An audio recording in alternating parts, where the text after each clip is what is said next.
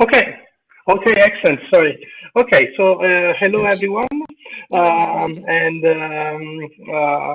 nice meeting you. And let me thank the organizer for all the organization and all the work they are doing to support us. My name is Adolfo Villafiorita.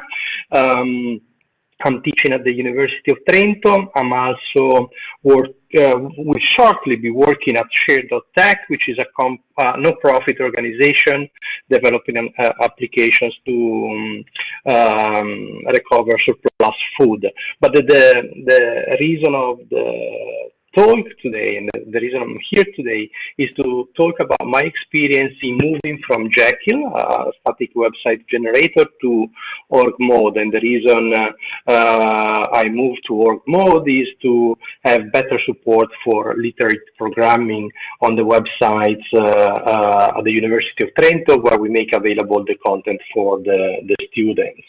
Okay, so first of all, what is a static website generator? It is basically a tool which allows you to generate HTML files out of text files containing basically two types of information, metadata and content. The metadata is, let's say, a set of key pairs describing the content of the file, such as the title, author, tags, and so on and so forth. And the content is what you actually want to get published on the internet in the HTML file. And usually the content is written in some kind of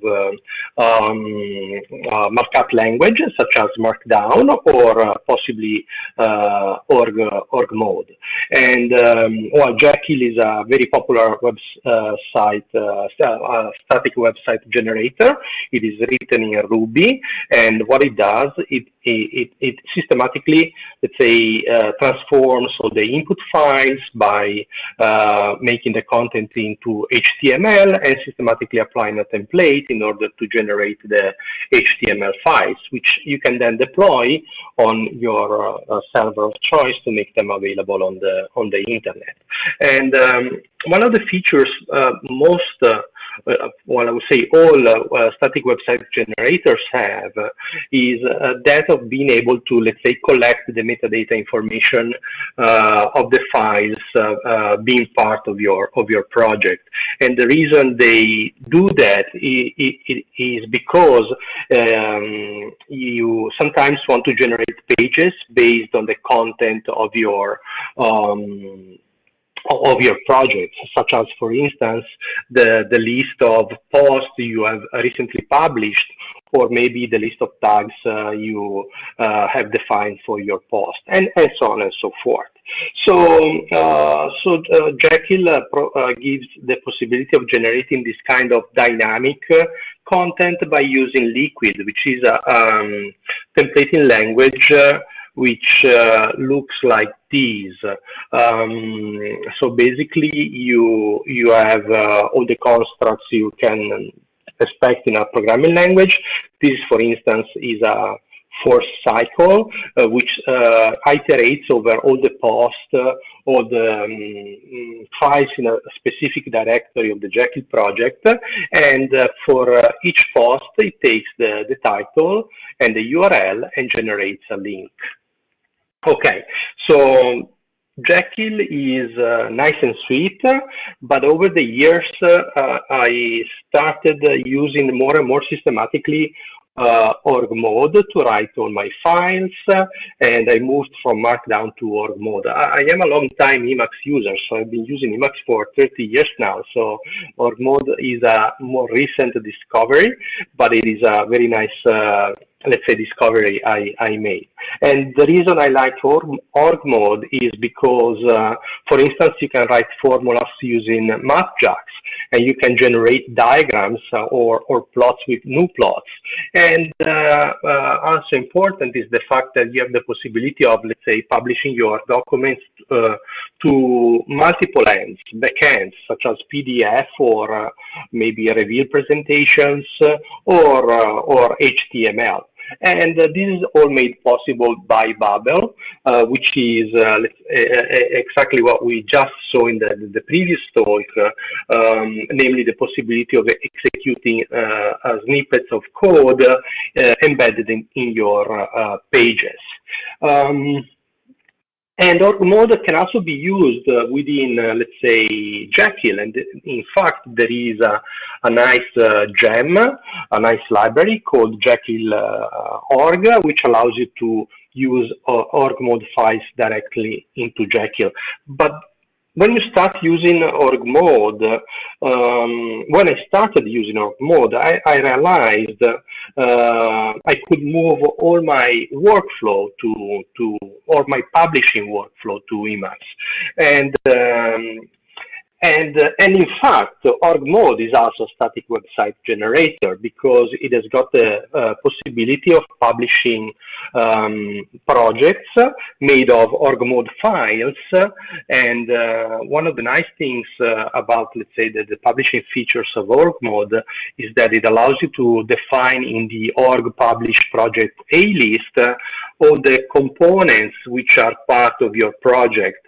And in a sense, it is also more flexible than Jekyll is because it also allows you, for instance, to, let's say, publish a single file rather than having to recompile everything every time you want to publish your project, your website. However, there are some shortcomings, I would say, or some areas of improvement, let me say. The first is that, let's say, support for templating is not so obvious as it is, let's say, in Jekyll, even though there are some, let's say, nice extensions such as OrgTHTML, for instance, which allows you to use templates. And more important to me was the fact that apparently there is little support for the creation of dynamic content. So I was very curious and very keen to use OrgMode for, let's say, publishing my blog and the courses at the university. But then I had to find a way to, let's say, being able to publish these dynamic pages, finding some kind of replacement, so to speak, for the liquid engine. And the solution was there at hand, actually, because basically I realized I could use Babel for exactly this purpose. So rather than using Babel for generating plots or, let's say, my R computation or whatever I was using them for, I realized I could use Babel to generate HTML, which could be, let's say, then published in the project.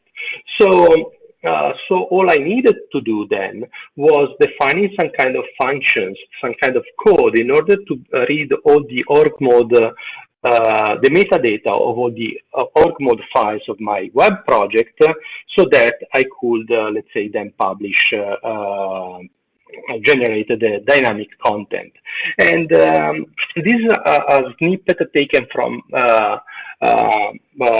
one of my HTML projects, which basically shows the way in which I generate the list of posts on my page. It is exactly how the liquid that we saw in a couple of slides earlier looks like in OrgMode.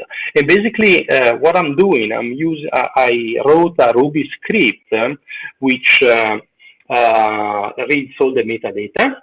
So this highlighted code basically loads the script, which is stored externally, and then it collects all the metadata from the OrgMode files in the current directory. And then the following the code you can see here basically iterate over all the posts read at the previous step, and it generates a list with the title and the URLs, and so basically replicating what Jekyll does. So, okay, so there are some other things I had to deal with in order to, let's say, accommodate my workflow, and but that was relatively easy in the sense that one of the problem, one of the issues I had to solve was that of, let's say, having a common navigation on all my pages, but that was easily solved using the include feature. So I basically made available an include with all the navigation, which is embedded in all the pages of my websites through the include. And another nice feature which Jekyll has is the possibility of previewing a website before deploying it. And but then Emacs also has got OrgMode, which allows you to launch a web server. And in fact, I wrote a quick hack which allows to basically invoke OrgMode on a OrgMode project and start a local preview, and then use rsync in order to deploy the website. Yeah. 5 minutes left. Okay, more than enough. Okay. Thank you very much. So I'm nearly done, so then I can take some questions. So, okay, just to give you maybe a slightly more in-depth view of what the pages look like. So these are one of the pages or the source files of one of the websites. It is in literate programming. So basically, you see there is some metadata here. I mean, these are regular OrgMode file. And this part here basically defines some common options for publication. And these two includes here put some extra HTML in the head part and the navigation. And here, as you can see, is the code generating the list in chronological order. It is slightly more complex than the example I made in the slide because there is some more elaboration to do, including putting some JavaScript to hide and show according to, let's say, the tags. So to go back to the presentation. So I managed this migration a few months ago, and then all my workflow is with OrgMode and within Emacs, and I'm very happy with it because it simplified quite a bit, let's say, my publication process. And one of the advantages. So another advantage, so the first advantage is that everything is in OrgMode and Emacs. Second advantage is that everything is based on the standard machinery provided by OrgMode. So in a sense, it is kind of, let's say, more robust to respect to dependencies and possible errors and so on and so forth. And the fact that the OrgMode allows you to publish a single file in a project is also very interesting because it allows to, let's say, be more robust to problems you might introduce when you're changing, when I'm changing the setup. And another interesting thing which I realized I could have is that, in a sense, the specification of the website can be embedded in the website itself. So in a sense, this is some kind of, let's say, self-document. It's a way of self-documenting what I'm actually doing. So for instance, here on my website, you can see, let's say, the specification of the project, which is loaded from my initialization file, but then it is also published together with my home page, and it lives with the repository where I keep all the sources of my website, which is kind of nice because it basically isolates everything in a single place. Okay, so there are some examples. I'm showing them more because of the, let's say, source code, which you can grab from the Git repositories if you are interested. Of course, I'm also available to provide some support and help if you are interested in this kind of stuff. The next step for me will be that of, let's say, trying and making this kind of machinery available for more general use. At the moment, if you are interested in trying out, my suggestion is, let's say, grabbing the sources of one of the, let's say, websites to see how they look like, and maybe try and customize it for your purposes. And this is basically the content of my talk, so I'm open to questions, and thank you for your attention. You are now unmuted. Thank you very much, Adolfo, for your awesome presentation. I think we have time for maybe like 1 or 2 questions, and then the rest maybe you could take up after the stream. We should do. Would you like me to read you the questions?